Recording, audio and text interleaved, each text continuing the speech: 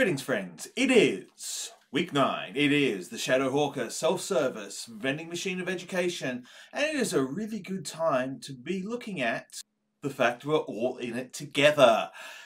Greetings to the Daywalkers and the Night Stalkers. I am really pleased that you're getting this opportunity to share in the communal love that the Shadowhawk team has had.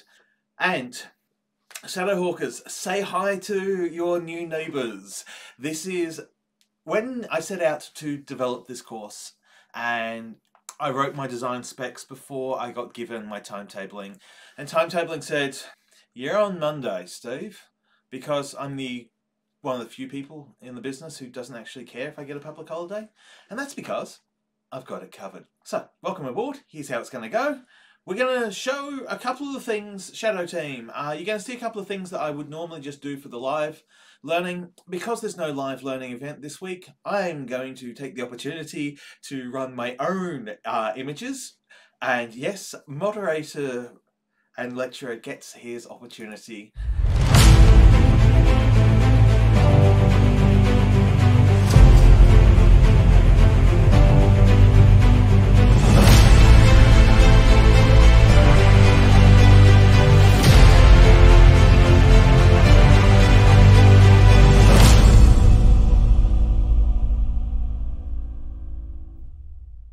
Get hyped. Alright, Daywalkers, your logo and slogan for the week is watching the sunrise through the live stream. Night Stalkers, my friends, when the coffee strikes hard, or the Pepsi Max. Team International Time Zone Sleep Pattern. Good evening from Guatemala. And Shadows, my friends. I had to get a pun in eventually. And all hail the Converse All-Stars. Boot of choice of MKTG2032 and boot of choice MKTG702. So it is back into the business. There is no drift this week because we're in it together.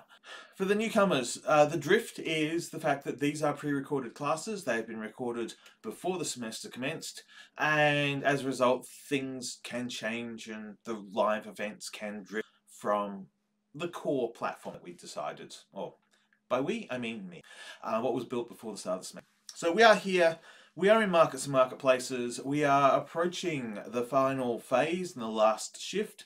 So a number of activities have come and gone. The nomination mate system has been and done. The thing that we're up for next is we've got 3 rounds to bring us home after this. But today, the Slidos are still out there. The Word docs are grabbed from the Waddle site. And what I'm going to ask you to do. Now, I've been asking you to do a few different reviews.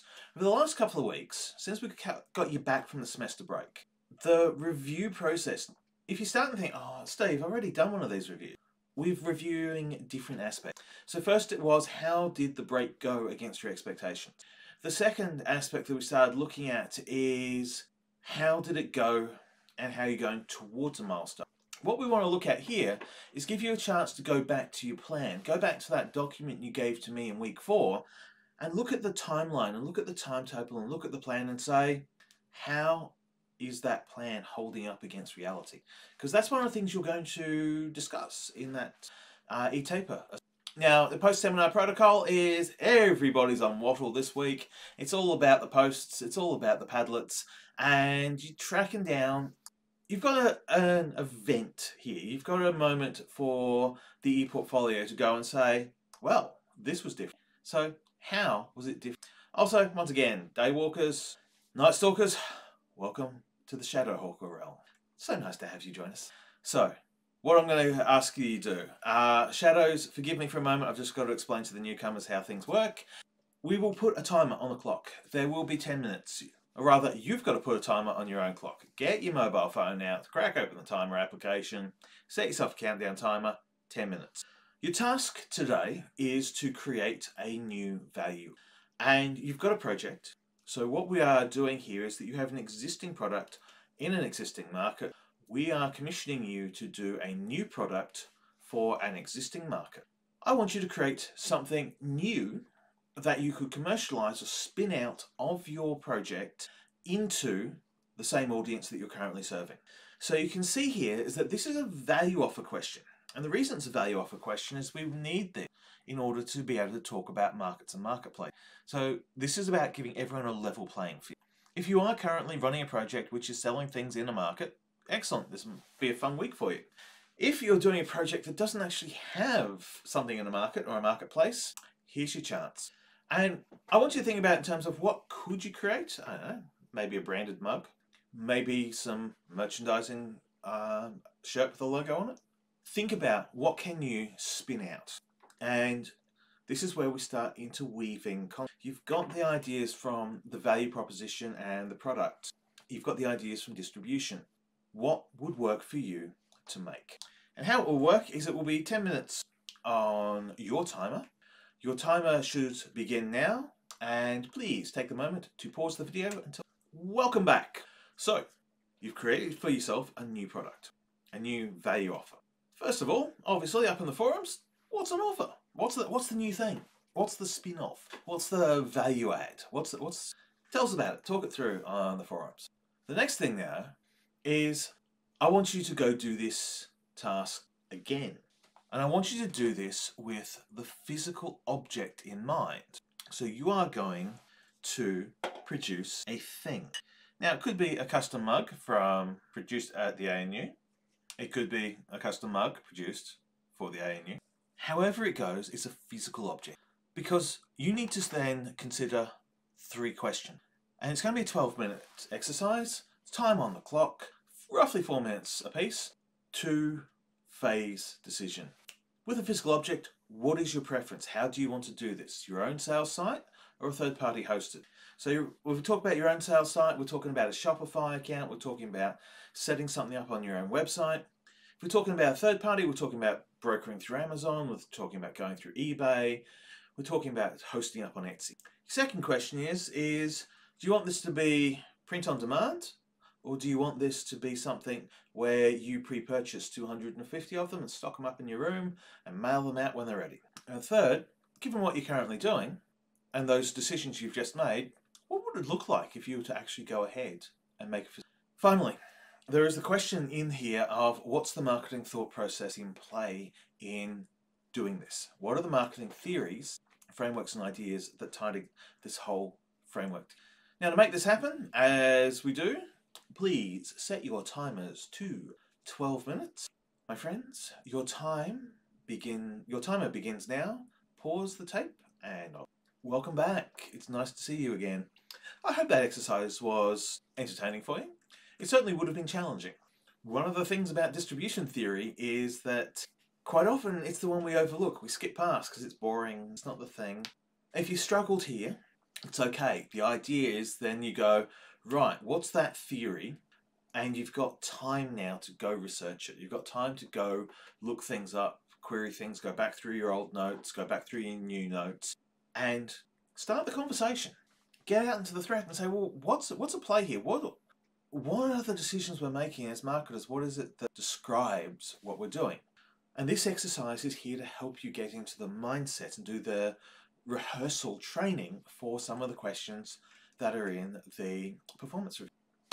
Third thing I want you to do is I want you to do another tracker event. But this is twofold. I want you to do a tracker event as your project, but I also want you to look at your platform. I want you to think about your platform as a marketplace or a market space. You are distributing a product to an audience through a platform. Your value proposition is dependent on this distribution channel. As the user of this distribution channel, how's it going? How are you on track? Are you on targeted goals? How are your expectations? Are they what you thought they would be? I want you to start reflecting on some of that, and particularly thinking about this platform now as a market. It could be a marketplace for an idea, for an experience, for a physical good. Think, if you're on Facebook, what is your value proposition? Is it an idea? If you're in Tumblr, what's your value proposition? And how is Tumblr working for you as a distribution plan? So that's what we're looking for this round, is what were your expectations from the outset and how has it gone against those expectations? 15 minutes onto the timer, and start your timer, pause the video, and I will see you Welcome back. We're back in the business.